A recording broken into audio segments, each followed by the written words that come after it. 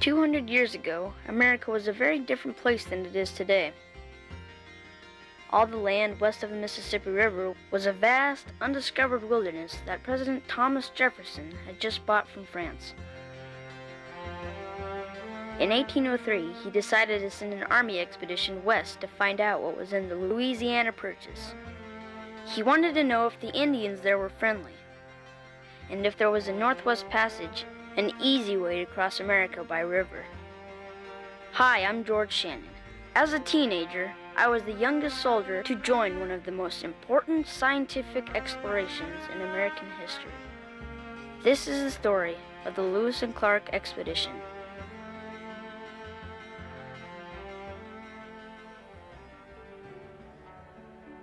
On February 28, 1803, the U.S. Congress appropriated $2,500 for a small army unit to explore all the land between the Mississippi River and the Pacific Ocean.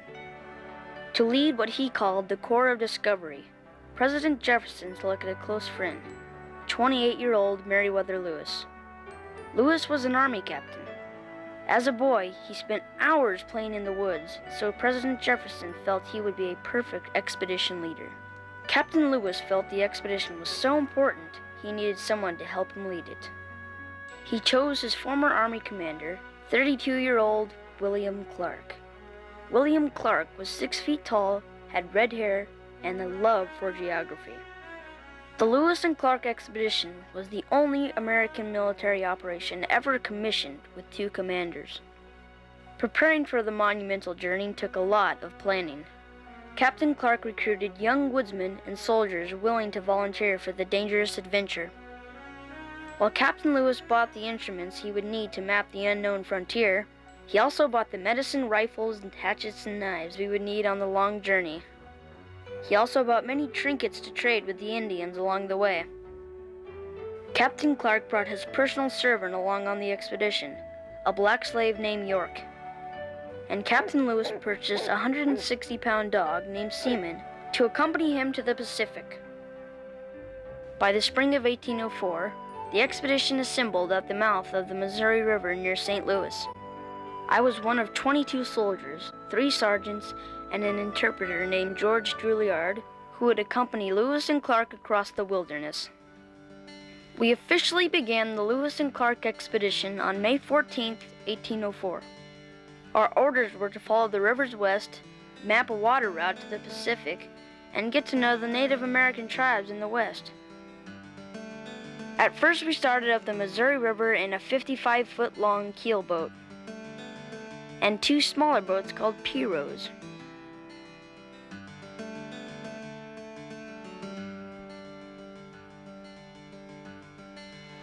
That summer was hot, and it took a lot of work to make our way against the current. Sunken trees, sandbars, collapsing riverbanks, and sudden wind squalls all slowed our progress.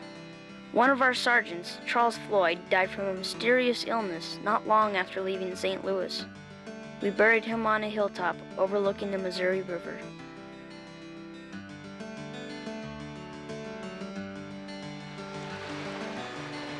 From the very beginning, the expedition turned out to be more difficult than we had first thought. As we made our way into the upper Missouri, we entered the territory of the Teton Sioux. They were a fierce tribe that were known for plundering white traders. On September 25th, we were forced into a 3-day standoff with the Sioux when they tried to stop our boats. Although we were outnumbered 3-1, Captain Lewis threatened them with our guns and they finally allowed us to sail on. All that summer, Captain Lewis cataloged the plants and animals we found along the way and used the ship's sextant to take detailed sightings. Captain Clark charted the river's course and mapped the land. After 164 days, our progress was slow. We were just 1/3 of the way across the continent, and winter was approaching. As our Corps of Discovery got to the boundary of known civilization, Captains Lewis and Clark ordered us to make camp near the Mandan Indian villages. We built a fort near a grove of cottonwood trees and named it Fort Mandan. And just in time, because on December 12th the temperature dropped to 38 below, and the Missouri River froze solid. We spent 5 months at Fort Mandan, waiting out the winter, and gathering information about the route ahead. The Mandans were especially interested in Captain Clark's servant, York. They had never seen a black man. To the Indians, York was considered powerful medicine. It was at Fort Mandan that the captains hired a French-Canadian trapper named Toussaint Charbonneau to guide us west. Charbonneau's wife, a Shoshone Indian named Sacagawea, spoke the language of the Western Indians, which none of us understood. We would quickly realize that having her with us was a sign to other Native Americans that we came in peace. When the ice broke on the Missouri in March 1805, a keelboat loaded with the artifacts we had collected so far headed back to St. Louis, and our expedition continued upriver with 3 new members, Charbonneau, Sacagawea, and their newborn son, Jean-Baptiste. As we moved on past the Yellowstone River, we saw immense herds of buffalo, elk, deer, and antelope. At one point, grizzly bears charged the men, hunting them, and Captain Lewis said that he would rather fight 2 Indians than 1 bear. During one fierce windstorm, a boat that carried important instruments nearly capsized, but Sacagawea saved many items as they floated by. By the end of May, the Great Rocky Mountains came into view.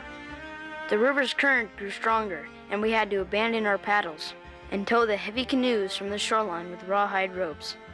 When riverbanks gave way to cliffs, we had to wade in the water, pushing and pulling the boats upstream. In early June, we reached the Great Falls of the Missouri, the most difficult object we had yet encountered on the expedition. It took us 31 days of back-breaking labor under a blistering sun to carry our boats and supplies 18 miles around those falls. To help, we attached wheels to the canoes and pulled them overland.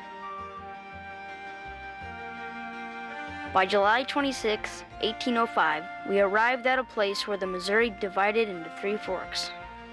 By the middle of August, we reached a spring in the mountains that Captain Lewis called the most distant fountain of the Missouri. Just beyond that, we saw the towering mountains of the west.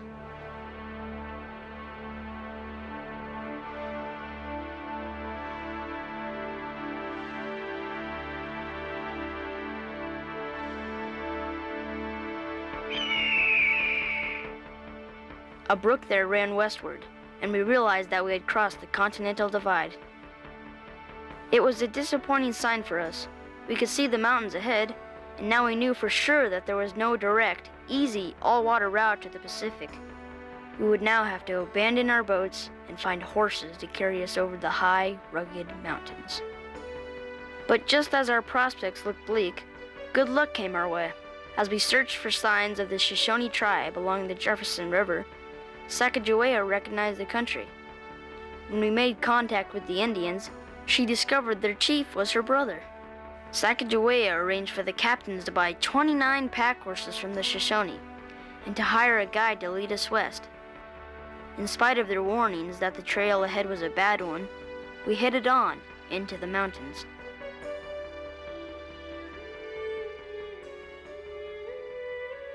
It turned out to be the worst possible crossing you could ever imagine. The weather turned very cold. We had to climb over trees that had fallen across the trail. Then our Indian guide got lost.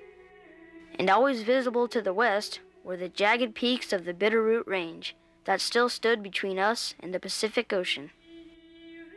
On September 11th, we finally found the Lolo Indian Trail and followed it into the Bitterroot Mountains.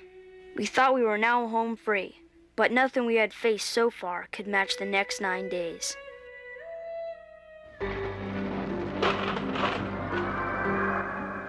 First, a freak snowstorm hit. The river froze, and it was soon impossible to move through the dense snowpack. We became stranded. We wondered if the Lewis and Clark expedition would die there in the snowy Bitterroots.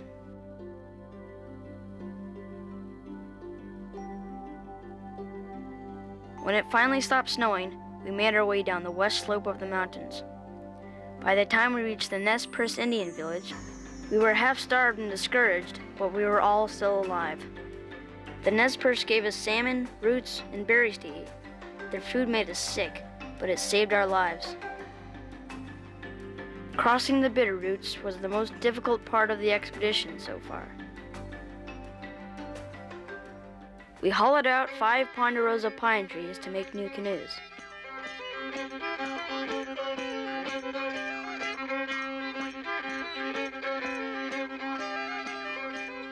On October the 5th, we set out on the last leg of our journey. Now it was downhill to the Pacific, but this too was no easy trip. The Clearwater River had rapids, making our progress fast but risky. Before long, we reached the Snake River, and then on October 16th, the Columbia.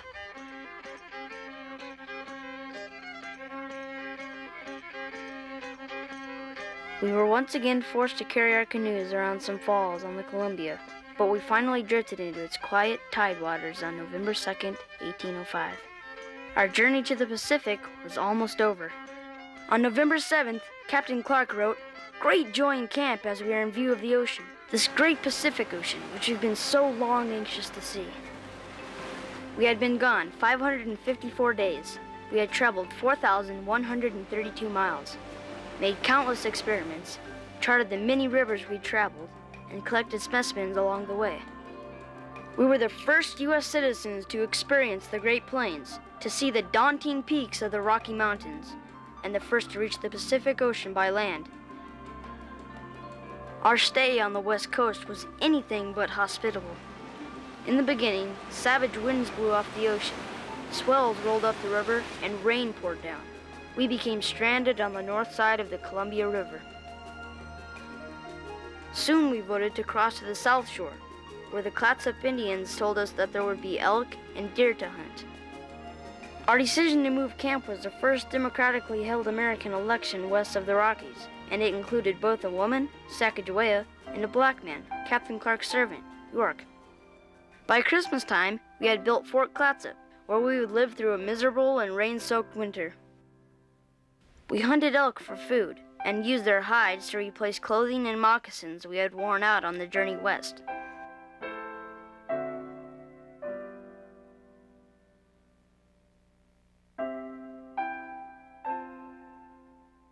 During our winter on the Pacific coast, Captain Lewis filled his journals with descriptions of plants and animals he had collected.